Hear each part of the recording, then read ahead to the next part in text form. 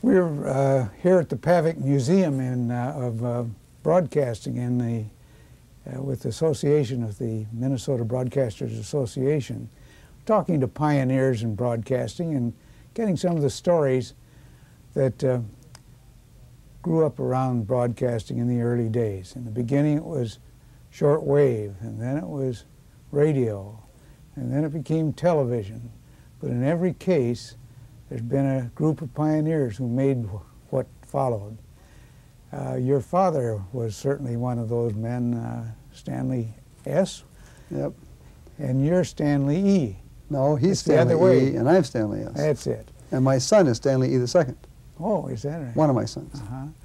And he, if we can dwell on him for a bit, he was one of those pioneers in news as well, broadcast news, because he seemed to be more a newsman than he was a broadcaster, or at least he had a news sense that was unique among the owners or managers of broadcast properties. You recall any incidents that highlight that particular phase of your father's work? Well, I recall many incidents, Jim, and I'm delighted to be with you. I want to make something clear, though. I think that it is true that he was a newsman, but he was also a showman. Oh, indeed. He loved show business, and he had the Sunset Valley Barn Dance and numerous other things, yes. I can tell you some things that are, if you want, that have to do with news, and things that don't have to do with news. But he was always interested in news, and he became interested in news because back in the 1920s, he used to, he was a member of the United States Secret Service. And he was a pilot, and they called him Captain Hubbard. And he flew out of Florida tracking down people who were trying to bring rum, and whiskey into the United States. And he got tied up with federal agents, and he became interested in the news. And at a later date, he helped the Milwaukee Police Department put the first radios, the first police radios in their cars that were ever put in a police car in the United States. And during that time, he was allowing a KSTP radio to be used as a police radio. I don't know if you knew that, Jim. No. But in the early days of radio, both, I shouldn't say both because I'm not sure that WAMD, which began in 1923 and which was a predecessor to KSTP, I'm not sure whether they did it, but I know that KSTP did the following.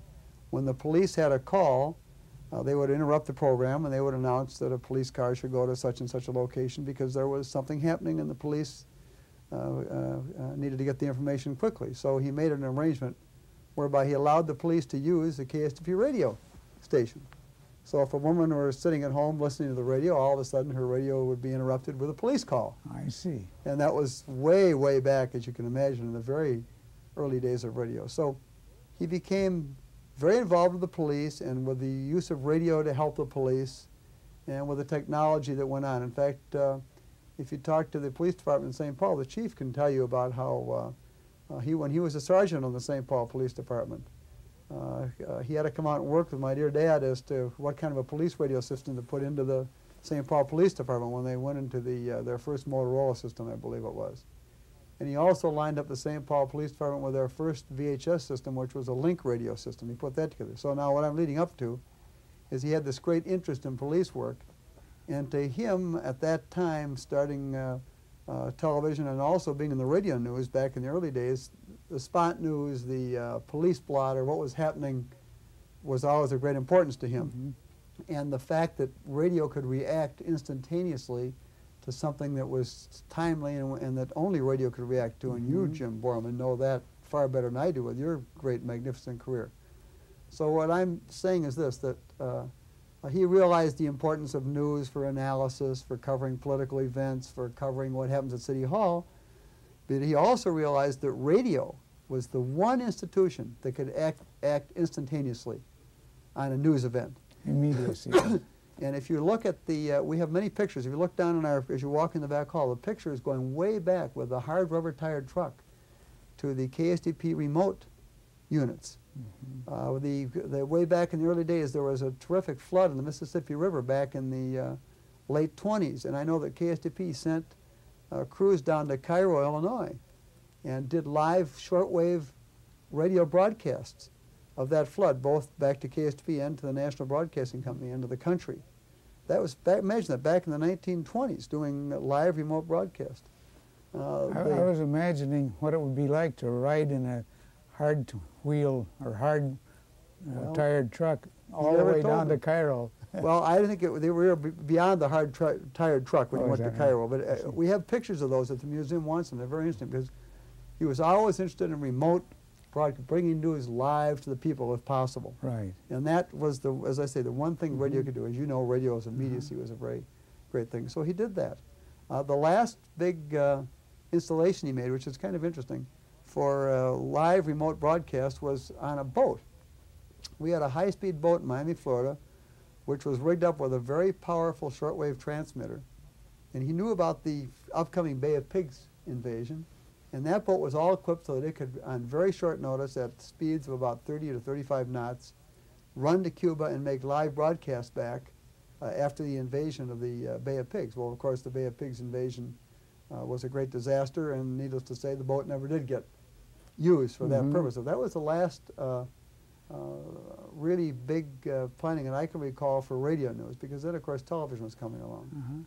But the radio news was a very big thing. And he was also very, very much involved in special events, covering events that could be planned. Oh, my dad did the very first broadcast in the world, live broadcast, play-by-play of a hockey game, of a radio hockey, and he did the play himself. He used to do play-by-play in the early days of radio of Minnesota football. And I suppose WCCO was doing the same thing at that time, but what he did was he had the wire services.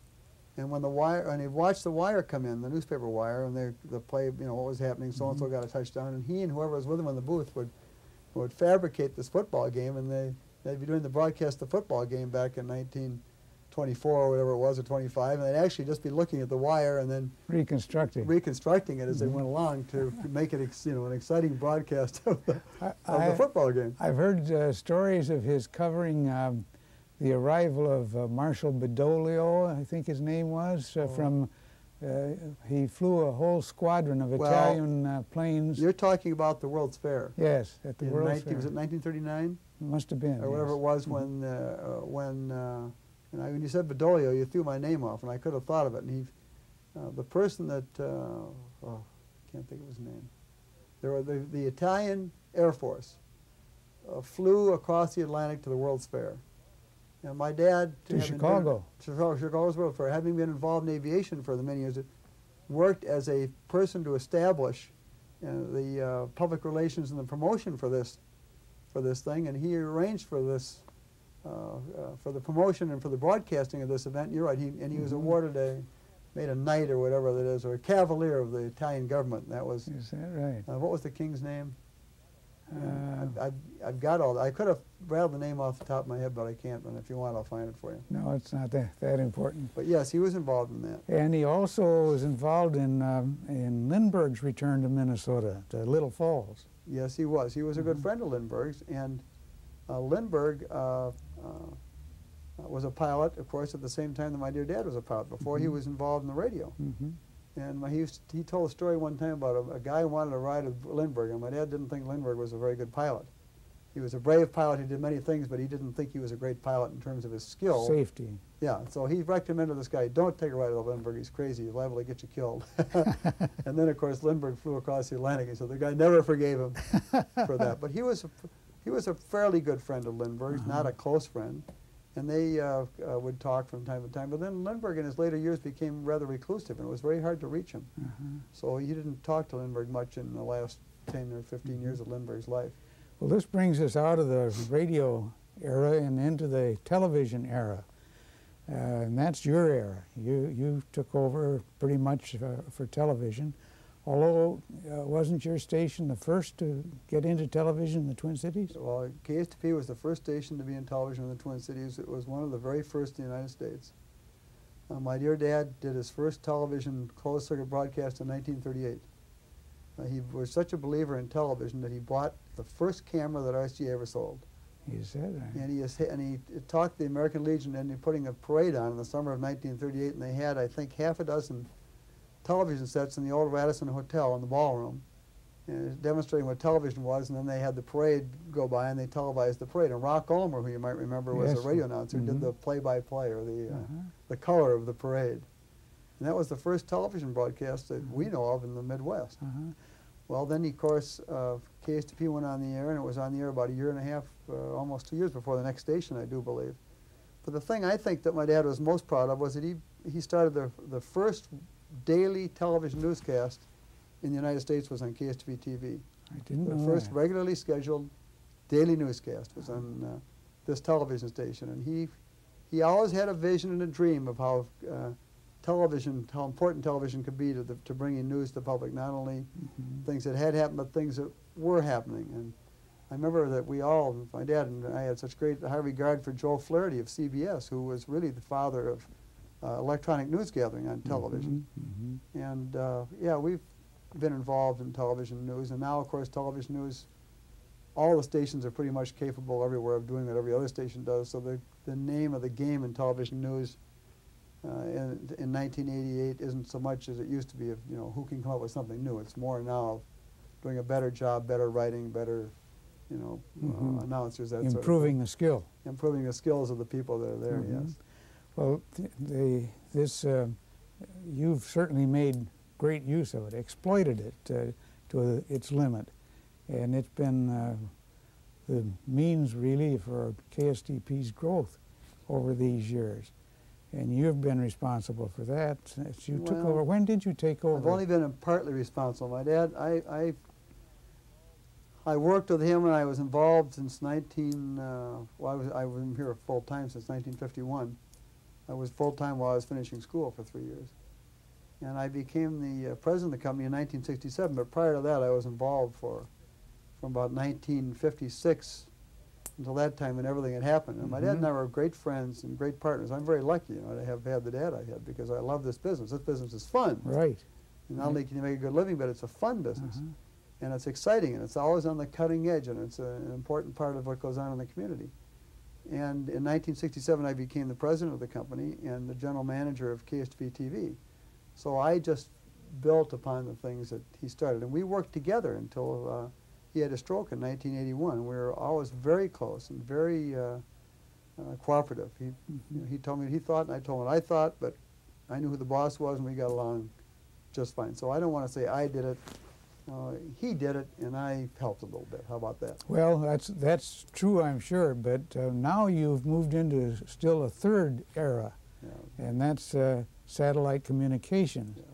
And tell us a little about what was involved in getting into this and the risks that you took getting into it. Well, we're still getting into it. The big project is the direct broadcast to home by satellite, and I, as a broadcaster, was troubled by the possibility of that back in the 1960s, and Hubbard Humphrey talked about using C-band satellite, you may recall this, to broadcast to the remote areas of Colorado and the mountain states.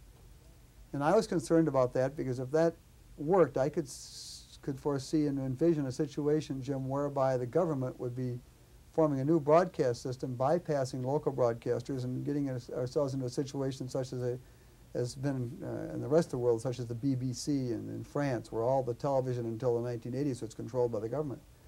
I take that back. In England, they got private television before the 80s.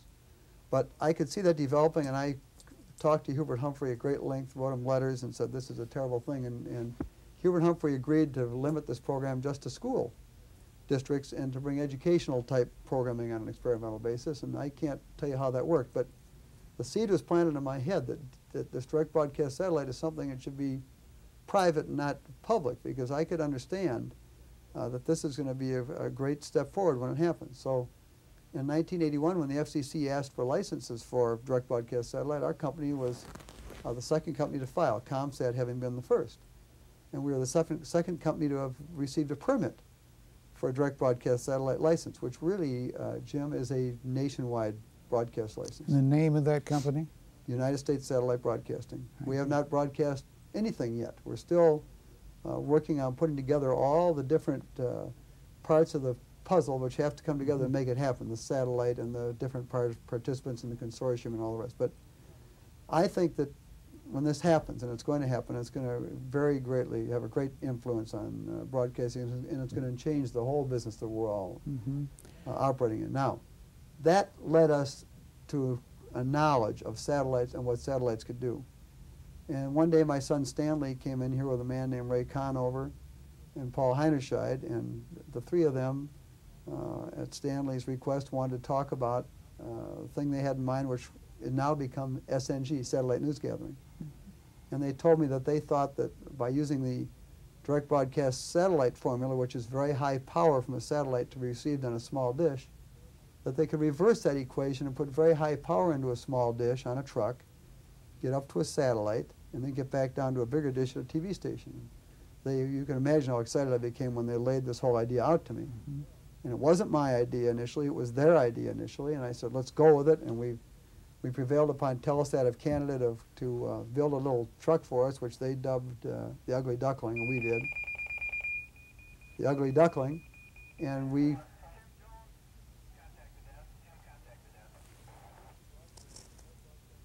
did some broadcasts, remote broadcasts of a couple of hockey games from South Dakota and in Des Moines, Iowa. When we were in Sioux City, Iowa, and did the broadcast, I think it was sleeting there and raining here and snowing here. And we did the broadcast from Des Moines of a hockey game on a Sunday afternoon of the St. Paul Vulcans. It was snowing here and it was raining, sleeting here later in the spring, and it was snowing and it was raining in Iowa, in Des Moines. And we were told by all the experts that there's no way on KU band that you could go from a portable unit during a snowstorm. It worked. And in one of the broadcasts, one of the two tubes on the transmitter went out, and we only had half power, and you didn't notice any difference at all. So we did that experiment. We said, boy, we're really on to something. We called George Arguera, who runs a company of ours in Florida, which is called Hubcom, and they manufacture ENG trucks and assemble them and do all sorts of specialized equipment, tape delay equipment for delaying broadcast programs up from 2 minutes up to 5 hours. And I said, George, we want you to come up here. And we got him up, and we told him we wanted to build a truck because we're going to start this business. We're going to call it CONUS, which means Continental U.S. It's satellite or a military term. And we said, you have to have that truck ready. This was February, by April 15th for the NAB, and he had the thing built. Terrific. And we started the business, and we bought a satellite transponder for several $1 million from SBS, which was a big gamble. And we started the business, and now, Jim, I'm just pleased to say we've got great management under Chuck Dutcher and Anita Cleaver, my son Stanley, and we've got 69 television stations. We're about to have some more fall in. We've got NHK in Japan, Fuji Sankei in Japan. Mitsubishi's a partner. We send daily feeds to the USIA, and our feeds are seen on 35 newscasts outside the United States. It all comes right from here in St. Paul, Minneapolis. We're also working on other deals overseas, and we have a joint venture with the AP, as you probably know. So yes. That all was an offshoot of what we learned about satellites, developing the DBS strategy. We learned that you can do certain things with KU satellites, and what makes us probably most proud is that we did it in spite of the fact that all three networks said it wouldn't work, and we only could get a few brave, 7 of them broadcasters to go with us initially, and we started, and we're just delighted as can be. And we've also now started a company called USTV, which has 2 transponders on a satellite called K1, and 800 television stations take service. For example, last week, was it last week the President spoke on Tuesday? Yes. When the networks didn't carry it, our joint venture with AP TV Direct on our USTV satellite, K1, sent to all 800 TV stations in the United States free of charge the President's speech and the Democratic response, and the stations could use it or not use it as they saw fit. I can't tell how many used it, but we're fulfilling this service. Well, you're right on the brink then. Excuse me, I'm going to have to change tape. But the big project, the direct-to-home, is what we haven't gotten off the ground. We have USTV is off the ground, and that's we're doing. Have you seen Great Weekend? Yes. Yeah. Did you watch it this weekend? No, I didn't this weekend. Well, this weekend it hit a stride. You know, it's good. When you start developing a new show, it takes time, and the guy doing it, George Merlis, did Good Morning America for years at the start, and he said he thinks that by the week 2 or 3 he was where he was 20 weeks into Good Morning America. So last weekend, Great Weekend hit its stride. We hope to have clearance in New York and Chicago. In the next few weeks, we've got clearance in Los Angeles, cleared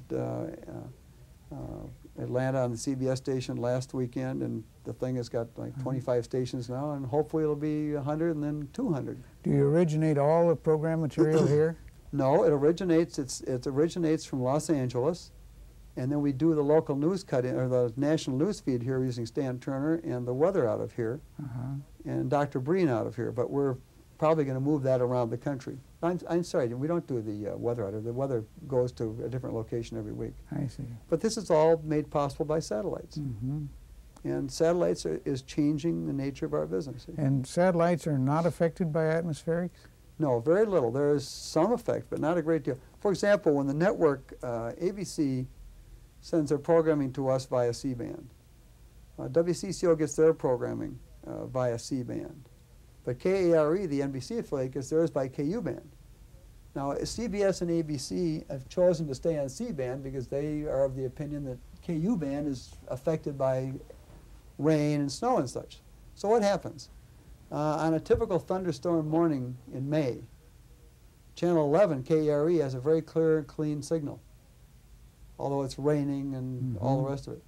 Channel 4 and Channel 5 will be subject to some atmospheric breakups because of the microwave link. I see. Our microwave is out, I assume the CCO's is too, it's out at Hugo or someplace. And so the microwave link in from the satellite is the weak link during thunderstorms. So I'd say that it's a toss-up. One's as good as the other in terms of quality transmission of the stations, but in terms of convenience, KU-band has it all over C-band because there's no federal permits required when you want to do a broadcast. You see, the secret to CONUS is not only the small truck, it was the fact that you don't have to go to the FCC and get a permit.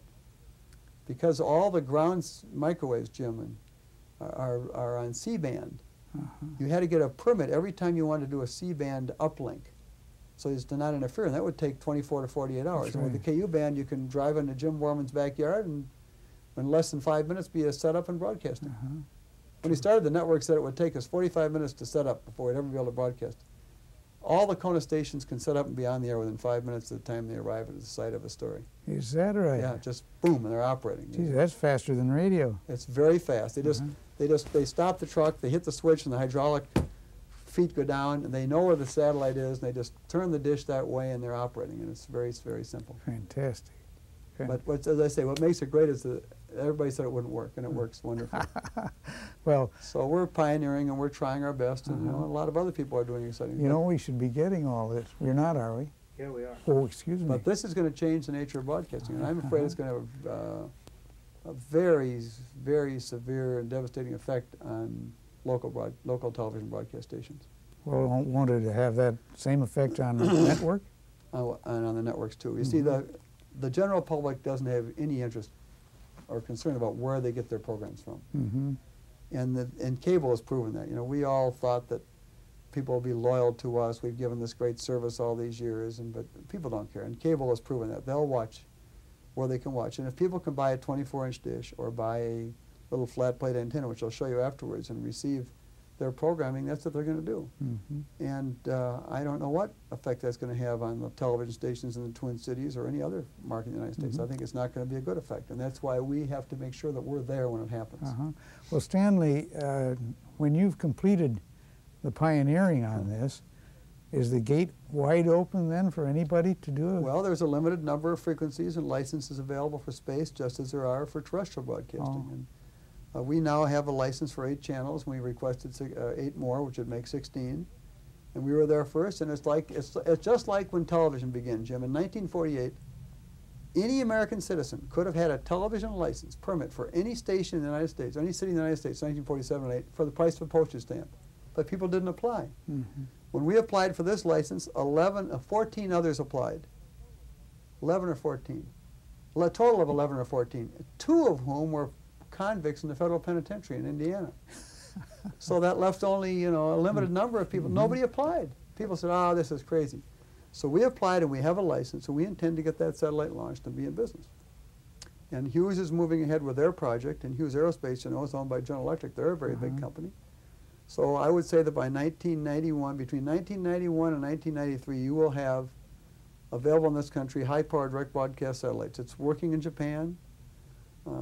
Today is the 8th of February, 1988.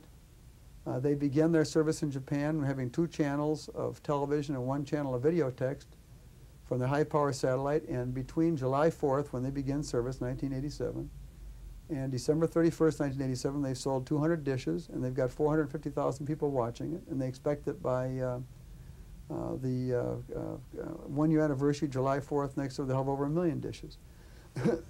And interestingly, the research indicates that the very first people who will buy a dish are people who subscribe to cable. Is that right? Yeah, so see, if the uninitiated will say, well, you know, who needs it because there's cable? The very first people that will buy a dish are the people who have cable, because they're the people that want more and more and more. And is it better quality? Oh, it will be impossible to have a ghost on a DBS transmission. So it'll be ghost-free. It will be digital in many cases. So the picture will be a better picture than you've ever seen in your life. The audio will be compact disc digital quality, and it'll be the perfect medium for high-definition television. And we can't stop it. If I drive home tonight and get killed in a snowstorm, a truck runs into me, DBS will go forward. If our company were to go out of business, DBS is going to happen. And for broadcasters to ignore it is, in my judgment, a big mistake. See, and I'll tell you why broadcasters are responding the way they are. And this is not an indictment. This is an objective analysis of what's happened in the business.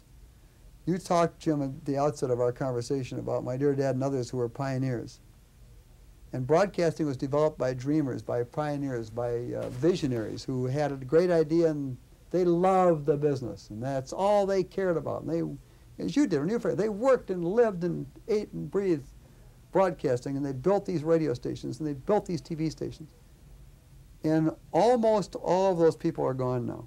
They've all sold out, and their stations are now run, and please, this is not an indictment, by people who come from business schools, people who know how to maximize the bottom line, people who are marvelous managers. But these people, through history, have not been the dreamers or the pioneers or the entrepreneurs who have developed new things. So when this new thing called DBS comes along, the typical station operator looks at it and says, well, you know, that's in the future, and I'm not really going to worry about it. I'm doing my thing. And there are a few of us who still think of ourselves as not visionary, but somewhat forward-looking, and who have a dream and have a vision, and who are willing to work just like the guys did in the old days of radio to make this happen. And I think that's the one, well, probably the most important thing my dad gave me was this feeling of wanting to do things new. And before he had a stroke, he was very excited about the prospects of DBS. Oh, he was excited about it. And he encouraged me. He said, get that license, Stanley. And he said, I'm too old to really be a part of it. But he said, get that license and, you know, get it for our company. And he said, you got to do it in a way that people won't be looking to Hubbard Broadcasting to finance it because we haven't got that kind of money. But you know, you go ahead and you got to do it. Entrepreneurs really have to have financing for their dreams. Yeah, absolutely. And a risk is involved in that. Great deal of risk is involved. Did you worry very long about that, or did you simply go on your father's suggestion that you... Well, I didn't. I'm like he is, Jim. I'm not a worrier. I go to bed at night, I go to sleep. And you know, you're the problems, and worrying about them doesn't make them go away, and it doesn't help solve them. You know, thinking about it and trying to figure out how to solve the problem is the way you go about it. So I'm not worried about it, nor was I worried about it. It's going to happen, and hopefully we'll be among the first to make it happen. And if we aren't, you know, we aren't. But I think we're going to be. You know, we're working darn hard at it. Well, good luck on it, Stanley. Well, thank you, Jim. And I say it's a pleasure to have a chance to talk to a man who's been so much inside of what's happening in broadcasting in this age. Well, I want to say that when I was a young man in this business, Jim Bormann was a big name at that time, and I had great respect for you, Jim, because you've been a terrific leader in broadcast news. Thank you, broadcast journalism over the years. We've competed, but we're always gentlemen and exactly. have great respect for each other. That's right. Thank you. Thank you.